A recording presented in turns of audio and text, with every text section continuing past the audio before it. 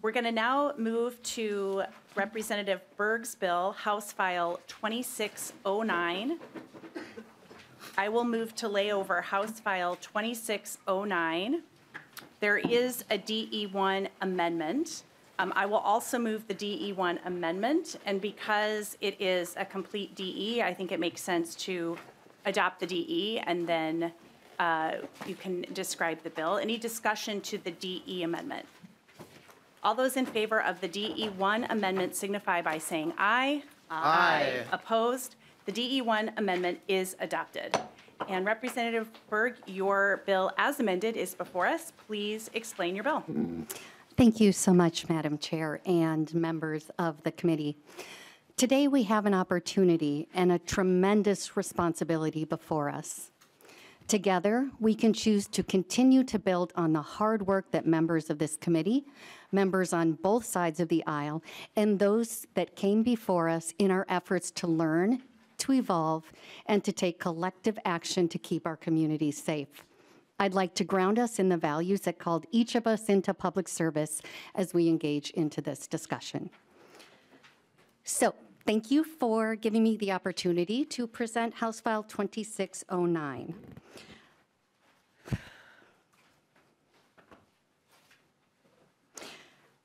Last month in my community, and our law enforcement and emergency management services community suffered a tremendous loss.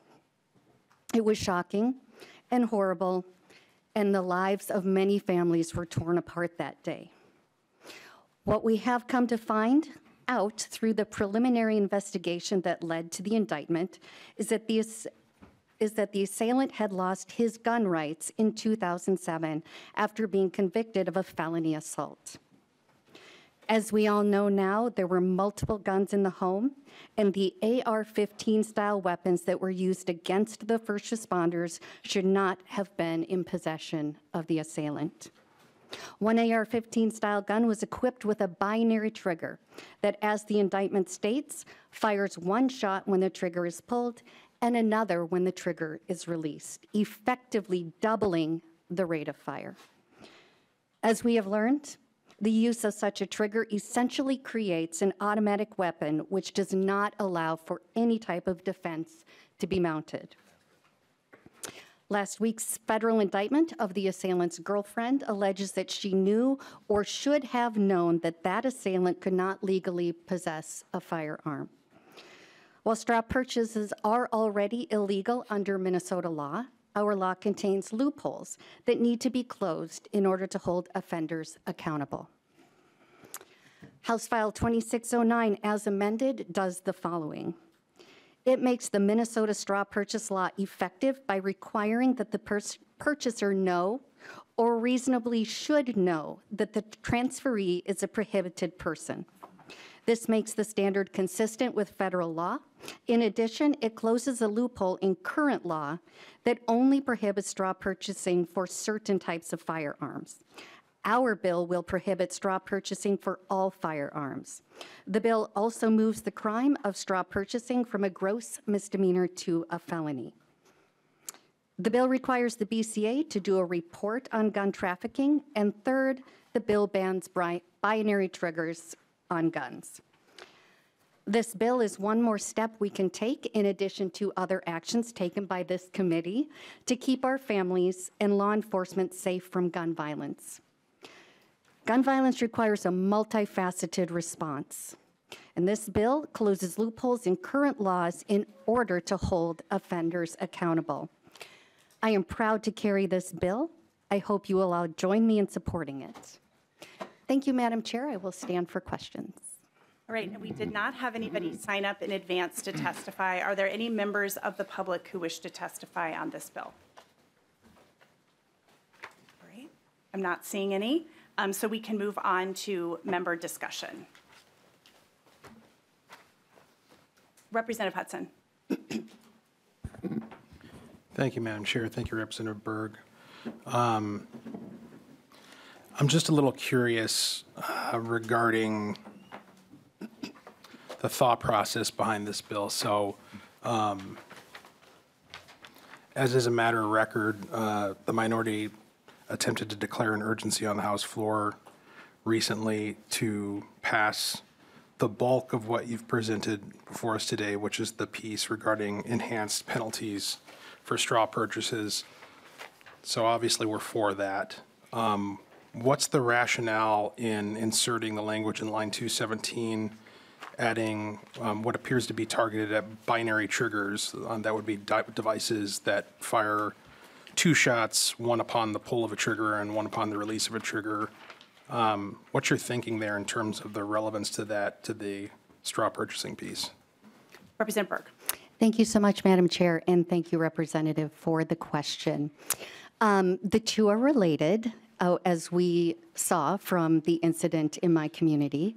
And so the thought process behind a binary trigger, as I mentioned in my opening remarks, is that it takes any type of firearm, once it's modified or comes with a binary trigger, from the one motion of depressing the trigger and the bullet comes out, to there being one motion where it releases the bullet on the way out and as you pull your finger back. And so, as mentioned, it turns a firearm into a semi-automatic or automatic state.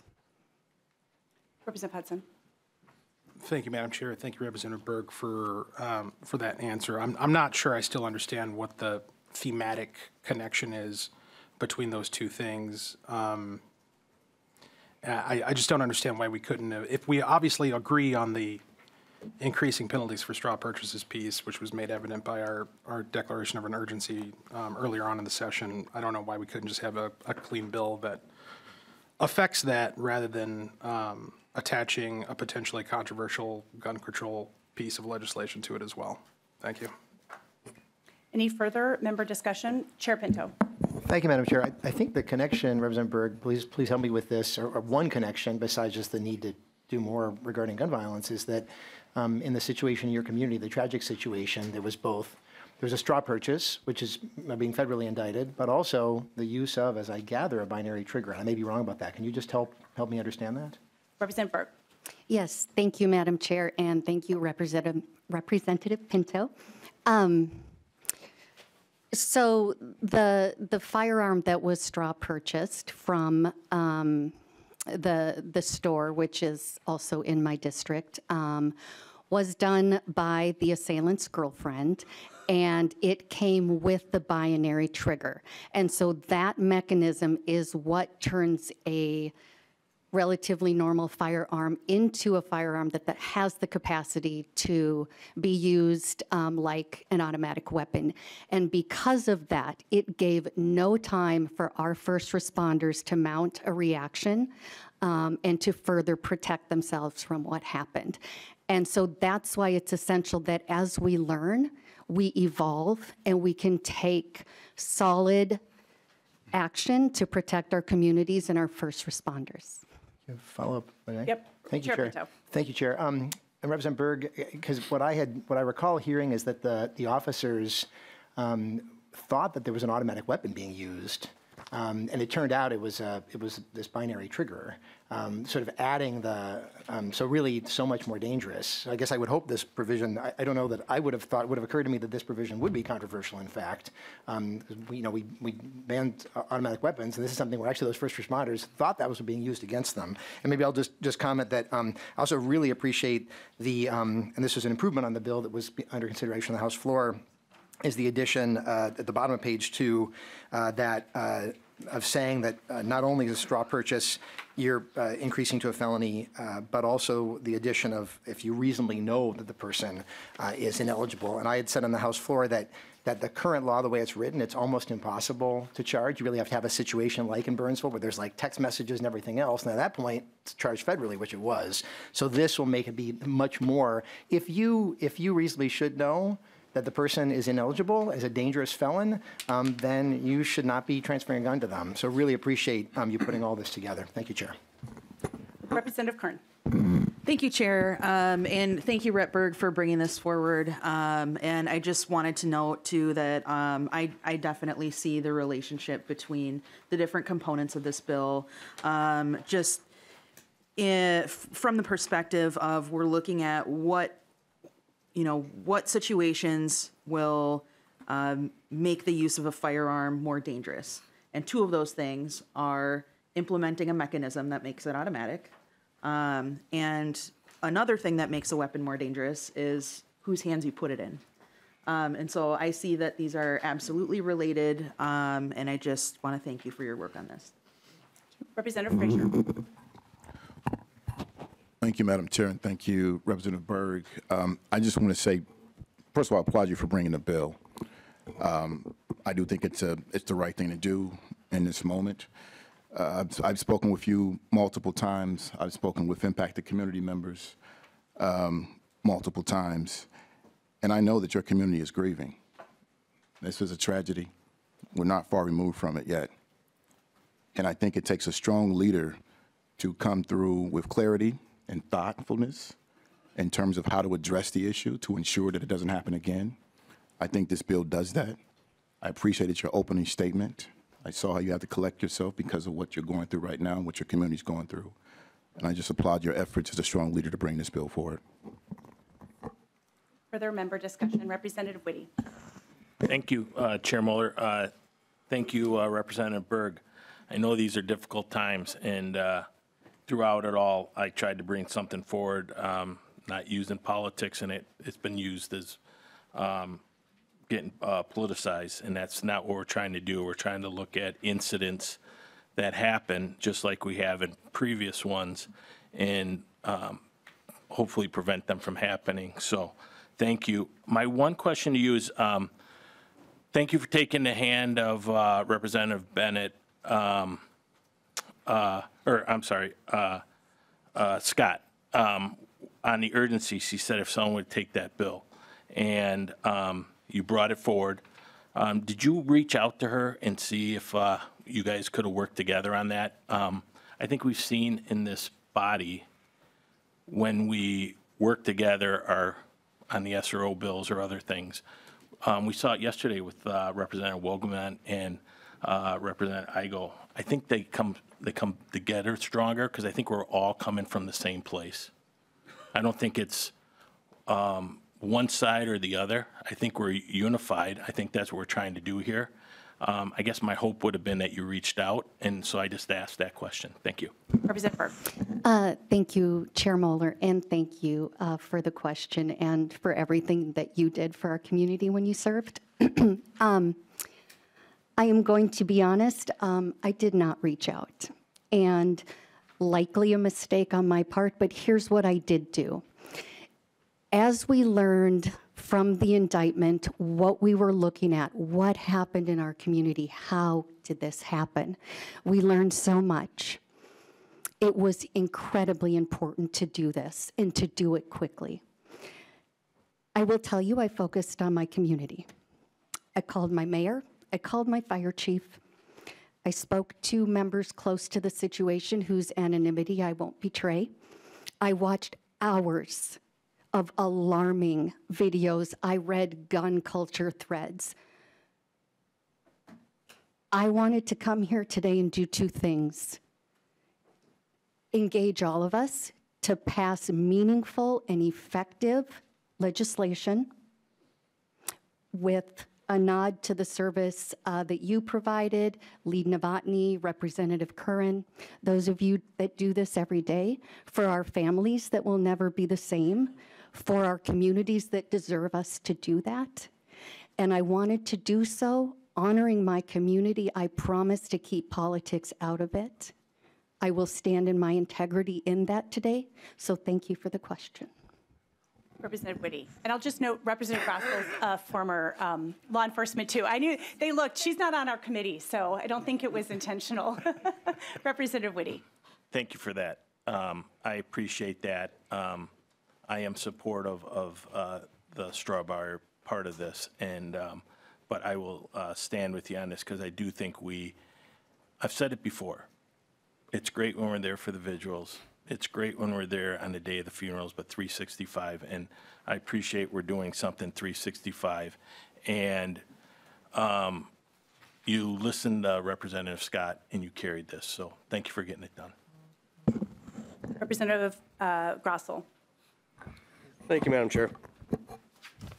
And I guess I'm looking at this and just wondering to myself, why not just bring the straw purchaser bill forward? Why add this extra thing in there to kind of, to me, it mucks it up. That is something to be dealt with separately from the straw purchase, in my opinion. Why put them together? Representative Berg. Thank you so much, Chair Moeller. Thank you, Representative Grossel. I did thank you for your service in the elevator. I think you thought I was weird. No, I didn't. Fair. That is a great question. As I mentioned, Representative Rarick's trying to teach me to handle the microphone. As I mentioned, through this chain of events, as we looked at the indictment and we learned the various different pieces that came together, which shed light and a holistic view of the situation and what we could do in response, it made sense to take the work that this committee and the Democrats and the Republicans have been working on together, and to put it into a bill that we could both enact quickly, and that would address the moving pieces of what we saw play out. If you recall what happened in Las Vegas when the shooter fired into a crowd of folks at a concert, that was a binary trigger. And so I don't know why we would wait any longer to enact legislation like this. And as we get the comprehensive package that begins to address the various things we've learned, it's our responsibility to do so. Representative Grossel. Thank you, Madam Chair. And you mentioned that that you did not reach out to Representative Scott. Why not? Well, I think she's already answered that question, so we're not going to go back and, actually, your first question, too, she'd already answered. So do you have any additional questions that haven't been asked yet? Well, I guess I do, Madam Chair. Okay, and, go ahead. And that is this straw purchaser bill could have been done long before this day. Should have been done long before this day, but it wasn't. And now it's pulled into again, you know, trying to limit the Second Amendment's rights to folks, and I'm, you know, it disappoints me that well, we're trying to work on protecting the communities. We're trying to work on protecting our EMS, our law enforcement, and our firefighters and our paramedics. And yet, the left keeps playing political games with this stuff. It saddens me when these types of things should be, the straw purchaser bill should have been done by itself. Should have been done by itself. Because we can all agree that should not be going on. I think we all do agree that should not be going on. But the part about the Second Amendment issues, those are the things that need to be hashed out separate from these types of things. And so, you know, you got one part of it right. I'm glad, the straw purchaser, but those, I don't know why we had to muck it up. Why you had to muck it up? Because this is an important deal to make sure that we protect our citizens and protect our first responders. So that's all I got on this. And I believe Representative Hollins, you had a follow-up question. I do. Thank you, Chair Moeller, and thank you, Representative Berg, for bringing this forward. I really appreciate it. We're hearing that these binary triggers, adding this is mucking it up, and I was wondering if you or if someone, somebody who has expertise in this, I think we have somebody from the BCA here, could explain to me what binary triggers are used for, besides mass shootings. So we do have somebody here from the BCA, Katie Cook, to explain what a binary trigger, perhaps how it works and what they're used for. Come on forward. And if you could introduce yourself first and then answer that question. Thank you. Good morning, members of the committee. My name is Katie Hook, and I work at the Minnesota Bureau of Criminal Apprehension in the Forensic Science Services. I am a forensic scientist in the firearms section. So the question, what is a binary trigger? A binary trigger will discharge a cartridge upon pulling the trigger as well as releasing the trigger. And the effective purpose of that would be to double the rate of fire per trigger pull. Representative Hollins. Thank you, Madam Chair. So this is not, is this something that's used in hunting? Ms. Hook. To my knowledge, there's no set way that you need to use a specific modification or alteration to a firearm. My understanding is that this would be mainly used for range shooting. However, when and where people are using them isn't really dictated by purchasing this specific piece. Representative Hollins. Thank you. This is really interesting to me because I grew up around guns, and my father has many guns, and I've been a lawful gun owner for a long time, and I've never heard of this, even when I have guns for self-defense purposes. This binary trigger has never been something that I have been introduced to or exposed to.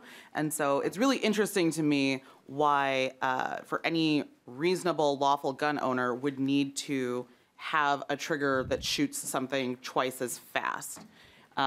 So I don't really understand how the legislation here is mucking up anything. I think this is a very reasonable restriction, and I'm glad that you brought it forward. So thank you, and thank you for your answering. I appreciate it. Thank you. And before you leave the table, just we had others on the list, and I didn't know if they had a question for you specifically. Did anybody else have a question for her? Lead Novotny. We'll come back to you again as well. Okay. Closing. Well, my question, and since she's here, I was going to ask the question of Researcher Johnson, but when you talk about release, what is your understanding of what release means? Explain that. Ms. Hook. I apologize. I'm You're not fine. familiar with the No. setting. So in order to release the firing mechanism of a firearm, the trigger needs to be pulled, typically fully rearward, unless there would be some sort of modification. Releasing the trigger would be releasing pressure from the trigger. Triggers are usually manufactured with a spring that will automatically return the trigger to its resting position. So by removing the finger from the trigger would reset itself with its spring pressure. Any follow up on that? Lead Novotny. Okay, just to be clear, your definition of release is to take the pressure of the finger fully off the trigger. Yes. Ms. Hook. Yes. Okay. Okay, thank you, and I'll address that later then. Okay. Great. I think nobody else has further questions for you. So thank you so much for being available to help us understand that. Thank you very much. Next we have Chair Becker-Finn.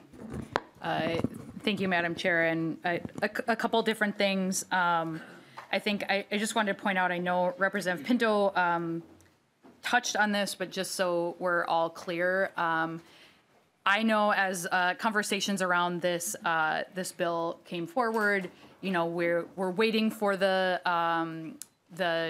indictment to come out so we could actually read and know more about what happened. And I think what we have here is, you know, sometimes that line between whether something is reactive and responsive versus responsive, it's not always clear exactly what's happening. But I think here we were trying to make sure that we were being responsive to what happened with the most information that we could get while still moving, you know, within our deadlines and within the parameters that we have available for us. So I really appreciate that there was at least some sort of pause to make sure that we're getting this right. You know, I noted that there was time for the county attorneys and the Sheriff's Association to weigh in and be supportive as well, and I think that's really important.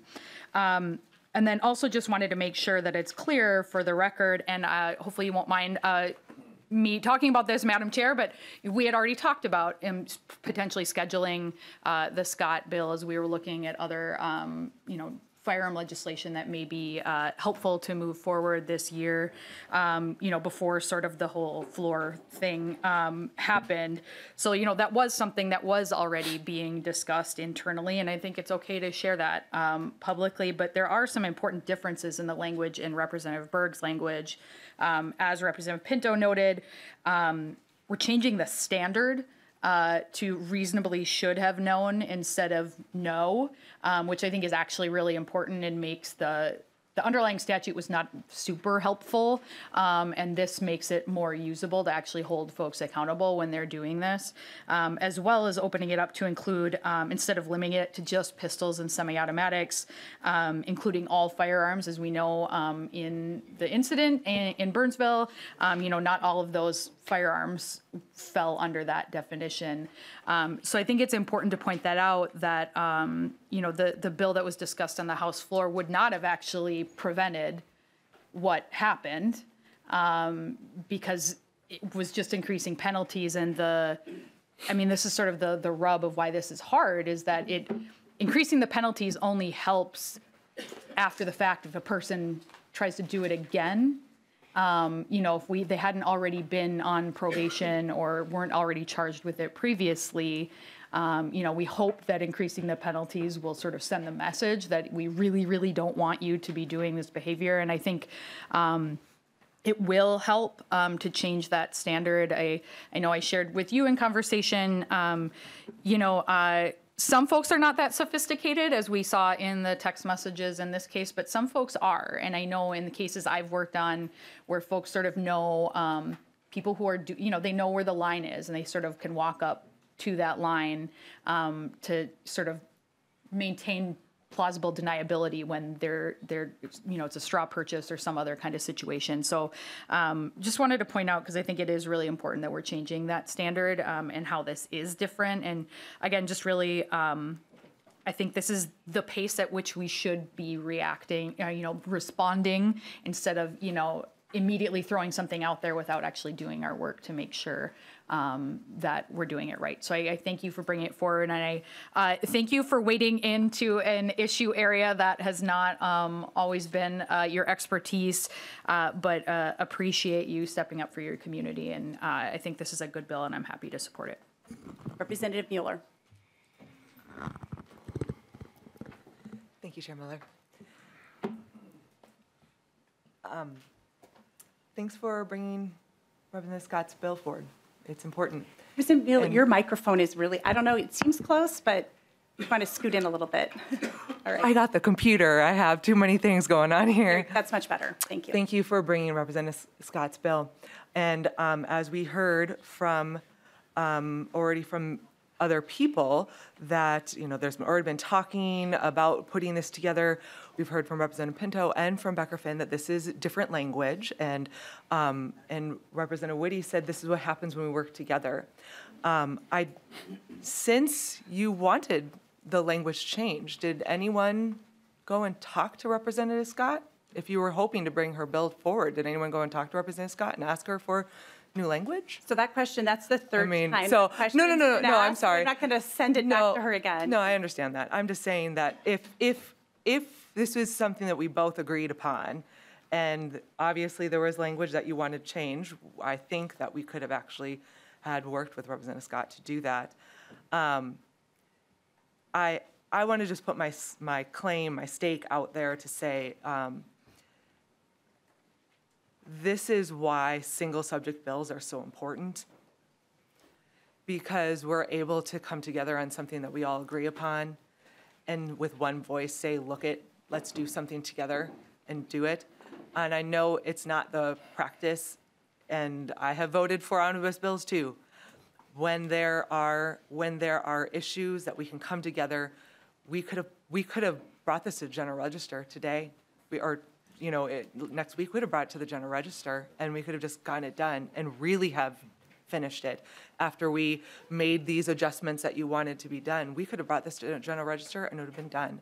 And so I appreciate that it's being laid over, because I know there's a lot of things that we still need to work out a little bit with this binary trigger. But man, I think we missed an opportunity to be able to take this language that we all agree upon brought it to the floor and showed that we actually are going to take action on this. So thanks for bringing it forward. Hope that we're able to, continue working together in the future. And I'll just note too, we're laying it over because this is not the Scott bill. This is Representative Berg's bill, and the Scott bill didn't have a fiscal note on it. And with the language changes that we have with this bill, with Representative Berg's bill, we requested a new fiscal note. So we want to make sure that we get that, and this committee will have the opportunity to take a look at that fiscal note before we move the bill on. Representative Engen. Thank you, Madam Chair, and thank you, Representative Berg. One question that I have as I'm looking over this bill, why isn't this covered under the current trigger activator law? From my understanding, if it increases the rate of fire, it's already illegal under current law because it increases the rate to that of a machine gun. So can you explain to me how you came up with this current language and what it would also affect besides what is already in statute? Yeah, and actually, can I take a crack at that? Because that was something that was surprising to me, Representative Engen, when I read about the binary trigger and what it did when I read in the indictment how that worked. I went back to this law 60967, which we agreed on last year. We increased penalties for switches and bump stocks. That was in this statute. So we pulled that language out again, and I read the definition of machine gun and trigger activator in that paragraph 1, which is on lines 2.13 to 2.15, in combination with the definition of machine gun on 2.3 to 2.4. I was actually surprised that these binary triggers are being sold by a federally licensed dealer, which to me indicates a loophole, one that we need to close. And so that's why we are specifically including those here, because apparently they are not viewing those as being forbidden under current law. Let's see, I think now we'll move on to Lead Novotny. Thank you, Chair. When I read the language and I saw that you added the line on 217, single pull and release of the trigger, as opposed to using the language for binary trigger from the federal statutes. And I think it was important, and I thank the expert from the BCA from coming down. As a former Glock instructor and being a firearms instructor and AR-15 instructor and armorer, we're going to need to fix this unless you want to outlaw every Glock, every modern sporting rifle that is in this state. If, by the definition provided by the BCA's expert, you have to fully release the trigger, take your finger off the trigger,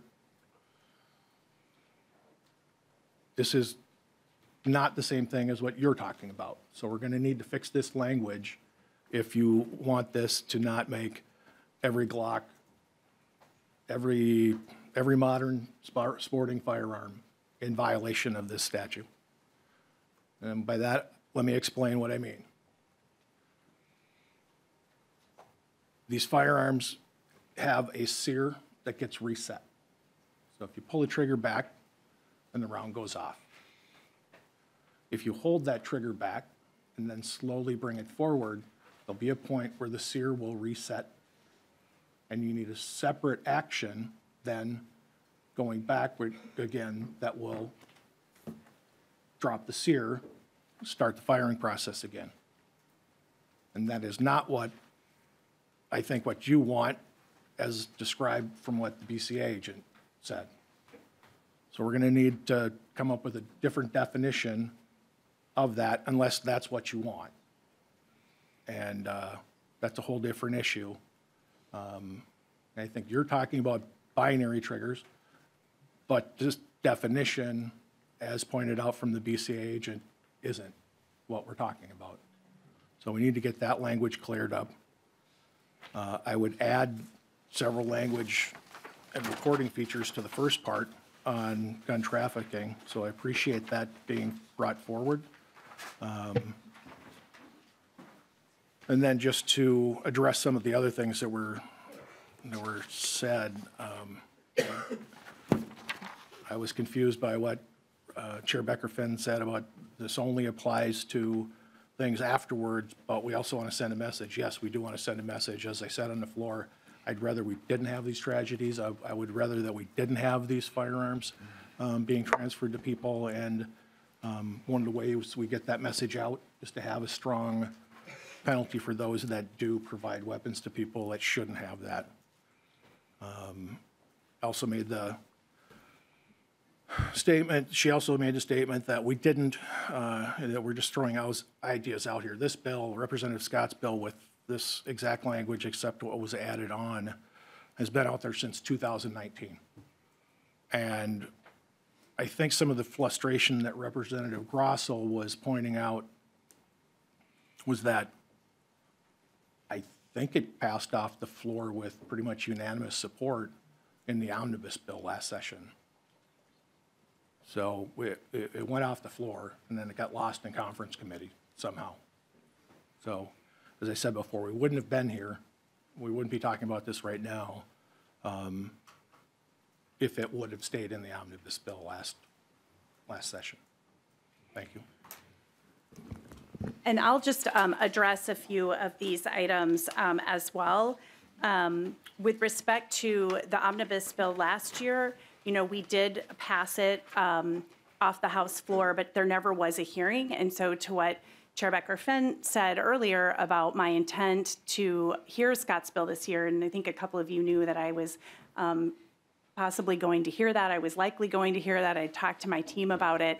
But one of the things that has, you know, continued to come up for us was we wanted to make sure that it was effective and that reason to know standard needed to be in there. And so then when we're thinking of all of that and the indictment then came out and we saw that, we saw the federal language, we identified additional loopholes in our statutes, the one with respect to the binary trigger, and then looking specifically again at the straw purchaser language in current law and realizing it only applies to pistols and semi-automatic military-style assault weapons. And we thought, why is it okay to be a straw purchaser for other types of firearms? That seems like a loophole that needed to be closed as well. In addition to getting more information about trafficking and Lead Novotny, I'm certainly interested in what additions you think should be added to that. So please, I'm sure Representative Berg is open to those suggestions as well. Also, with respect to your suggestions with the language on binary triggers, we're open to that. And we did know that this is something that we might need to work on further. I know we've been in consultation with the BCA. They've also been talking to the ATF about that. So if we need to revise that definition, I know that there's openness to do that. In addition, I'll just note too that in the Fargo shooting, a binary trigger was used in that case as well. So we want to get this right and we want to get the language right, and we're certainly open to doing that. So with that, I will move on now, and you can give us closing remarks, Representative Berg. Thank you, Chair Moeller and committee members. Lead Novotny, thank you for that. I've been doing my best to research and to understand that so that we can write legislation and pass legislation that is accurate and that actually does what we intended to do. When I've been at the range, admittedly a terribly amateur, I've pulled the trigger and it's released, and then I move on feeling relatively proud of myself for not causing any damage. And so I appreciate your expertise on that subject. It's always better to collaborate and get things right. A lot has been said about this bill, so a long closing narrative isn't necessary. But I want to look at each of you, and I want to thank you for handling this discussion the way that you have, for honoring my promise to my community that this would not be only about that tragedy. You've handled it really well. I'm deeply grateful. Thank you so much for hearing this bill. All right, and with that, I renew the motion and lay over House File 2609 as amended.